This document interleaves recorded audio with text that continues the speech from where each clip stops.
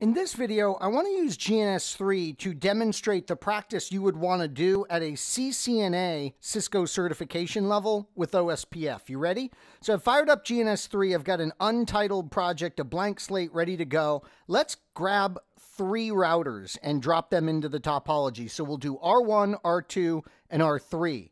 Now we can directly back-to-back connect these. I'll use the serial interfaces for this. Keep in mind that you could put in switches, and these would be the GNS3 layer 2 switches, and that would have the benefit of you being able to like up and down interfaces on one device and not affect the other device and things of that nature. But for this simple little test, for this simple practice, you don't even have to do that. You can just back-to-back connect these things. So there they are connected. Let's fire them up in GNS3 and let's practice the Ospf configuration. And you wouldn't want to just practice the config though. You'd want to also practice verification and troubleshooting. So I'll expand on that a bit as well. So I need to turn off my connector tool. I always forget to do that. And then once I do that, I can right click and go to my console connection. Now here in R1, we want to be as efficient and as quick as possible with the required configuration. So I go into global configuration mode and I attack our first interface at serial 1/0. We would no shut it. We would put on an IP address of, let's say, 10.10.10.1 with a 24-bit mask. And then we would do our Ospf config under the interface, IP Ospf1 area 0, and we would end. You want to be very fast with your configurations like that. And now we've slid over to the R2 device. Let's do the configuration there. And we're going to get some verification right off the bat here. Watch this. So interface serial 1/0 it is. And we're going to no shut it. We're going to put an IP address on it of 10.10.10.2 with our 24-bit mask.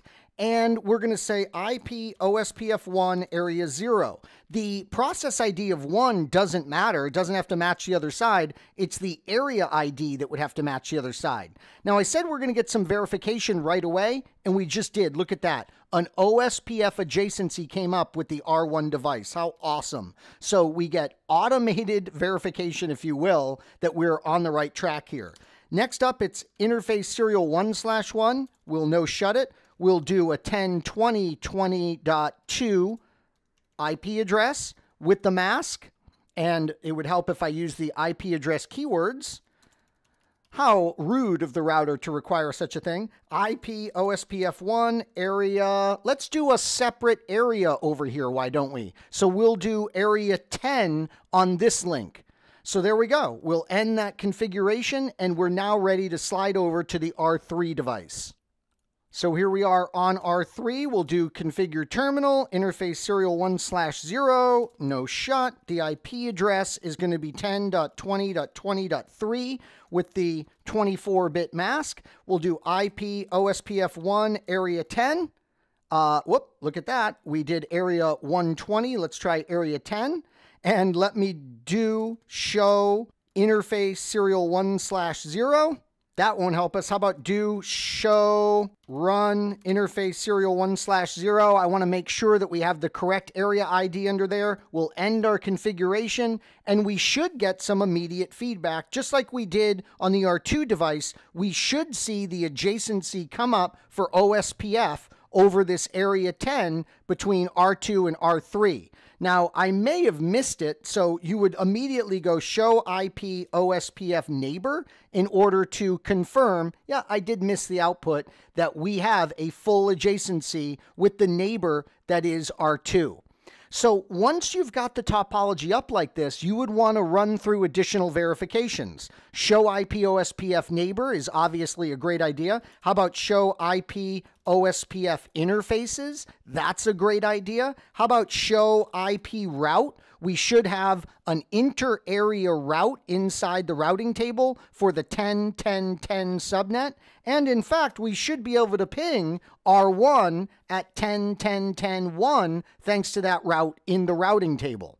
What you would then want to do is practice troubleshooting. And how you would practice troubleshooting in this topology is you would break stuff. Let's break this relationship like we did inadvertently there for a moment. So we'll go into interface serial 1/0, for instance, and we'll say no IP OSPF 1 area 10.